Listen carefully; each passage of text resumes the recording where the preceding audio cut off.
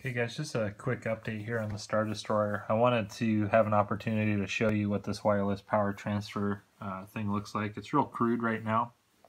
Just have it roughly twisted together with some electrical tape plugged into the wall. So I could show you what the intention, what the plan is, the Star Destroyer. So you'll see the receiver ring is inside. Again, just taped down roughly to show you guys. It's all hooked up. Then I have the one that's plugged into the wall.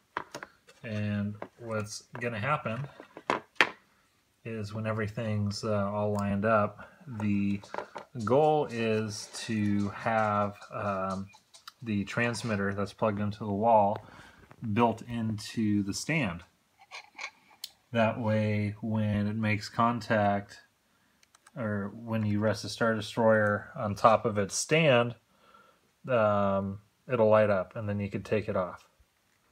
You see, the closer you get, the more it's able to transmit. It's not that it's not able to transmit the voltage, but it's not able to transmit step it up to a 2-watt power supply in order to drive all the LEDs. With a 1-watt, it wouldn't, it would just very dimly light up the strip LEDs. So that's what it looks like. It's still a lot of light blocking you gotta do, of course. And again, you can't really see the fiber optics on the side because there's quite a bit of overspray. But you guys get the idea. Okay, and it does work, although not as well, because it's got to be lined up perfectly. So the idea is, as soon as my customer moves the ship over or puts it on the stand in the appropriate area, it's going to light up.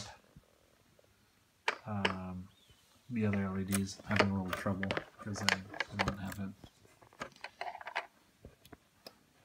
Okay. There we go. So there it is, lit up in its full glory. You can see there's plenty of light to drive all the fiber. And that ring is just going to be sitting on the base. I'm not sure where I'm going to position it yet. Might be right there where that dome is. So anyways, you guys, that was just a quick view, snapshot of what the lights look like inside, how I have them arranged.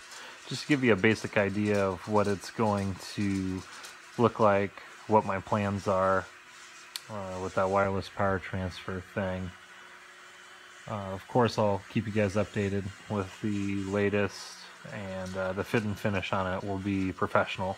It won't be taped together, I promise. So, just a little bit more to do on the plating. I'm pleased with how the plating's come out. It's just a little tedious, but it's going to look real good once we get a couple layers of paint down on it.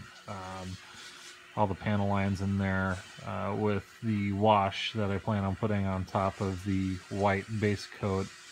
I think it's going to work out just fine. So got that to do. Started putting the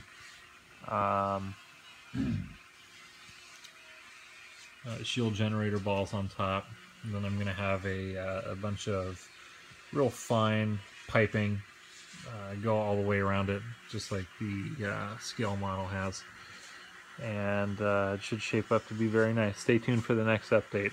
Should be a couple of days to a week, I don't know, depending.